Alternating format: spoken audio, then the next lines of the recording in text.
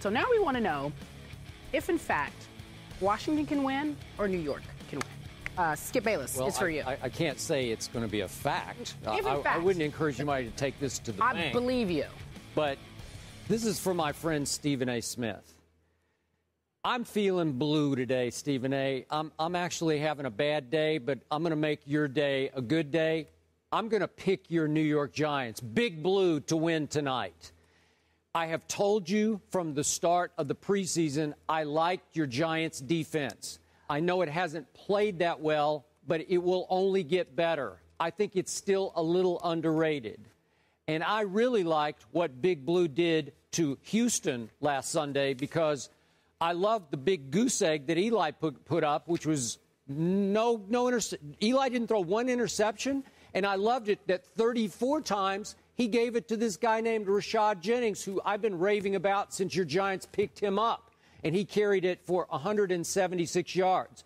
That is the formula to win a game against what at that point had been a hot Texans team, 20-6. On the other side, I'm sorry, after all this Cousins mania this week, I'm still not buying. I'm not sold, and I'm going to say it again. In the big shootout at Philly, in the fourth quarter, Kirk Cousins had a QBR that's on a scale of 0 to 100 of 12. 12 in the fourth quarter? When it was money time, Kirk Cousins was not money. And Stephen A., I've brought this up before. They gave Kirk Cousins 3 starts at the end of the year last year, week 15, 16, and 17. His combined QBR in those games, again, 0 to 100, was 31.4. He lost all 3 games. And the finale against your Giants, he went 19 of 49, no touchdowns and 2 picks. That's not very good. I'm still not convinced he's the answer in D.C.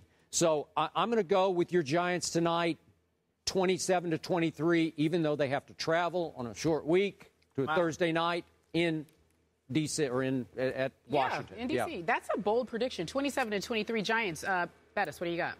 Well, I like everything that you said. I still don't believe, though, that the Giants offensively are where they need to be right now. They're still developing. They're still learning this new offense. Yeah. And they're really leaning on the running game. And not a bad thing? It's not a bad thing to do, no. You know that better I believe in leaning on the running game.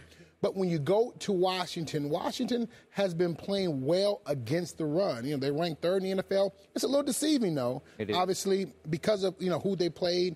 And they put a lot of emphasis into stopping LaShawn McCoy, okay? They did. So I believe that will be a similar scenario when they play the Giants. Rashad Jennings has to be stopped. And with that being said, Eli, the pressure was taken off when the running game got going. And if you don't get the running game going, I think that's when you put Eli Manning back into the box that he's been in the last couple of weeks. So I don't believe that the Giants' offense is still good enough to win a game if they can't run the football. So I see the recipe is the Redskins loading up to stop the run. Their offense is good enough to score points on anybody. Sure. So I don't know if the Giants' offense, though, can produce the same amount of points. And I think it's just going to be a situation where both teams won't play great, but I think the Redskins score enough touchdowns to win this football game. Okay. I think 28-24 is going to be the score of this football game. All right. Yep, the home team. Stephen A., weigh in.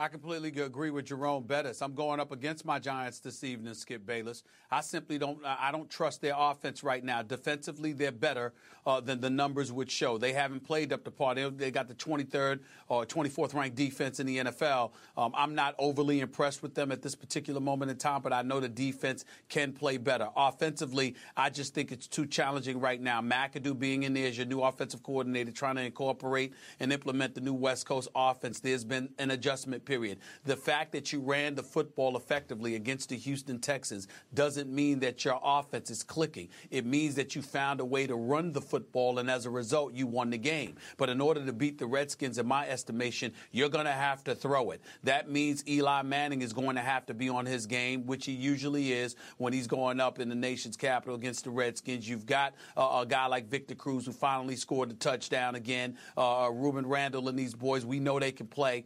But at the same time, I just look at the Redskins and the opportunity that they have to put up points in bunches. Alfred Morris is averaging over 4 yards a carry. Halou Jr. is averaging over 5 yards a carry. You've got Garcon. You've got Deshaun Jackson. And by the way, they're not even the leading receivers for the Redskins. It's this dude, Niles Paul, filling in for Jordan Reed, the injured Jordan Reed. So I take all of those things into consideration, although I recognize that Kirk Cousins doesn't have a great record as a starting quarterback. The reality is that it's not like his numbers have been putrid. He came in and subbed for RG3 once he went down against Jacksonville in the first quarter, accumulated over 400 yards of offense for the Redskins. Last week against the Philadelphia Eagles, accumulated over 500 yards for the offense. I just look at those things, and I say the New York Giants going up against these boys, I think the Redskins are going to put up points. I think the Giants are going to do some things as well. But I think that the Redskins ultimately pull out the victory 31-23.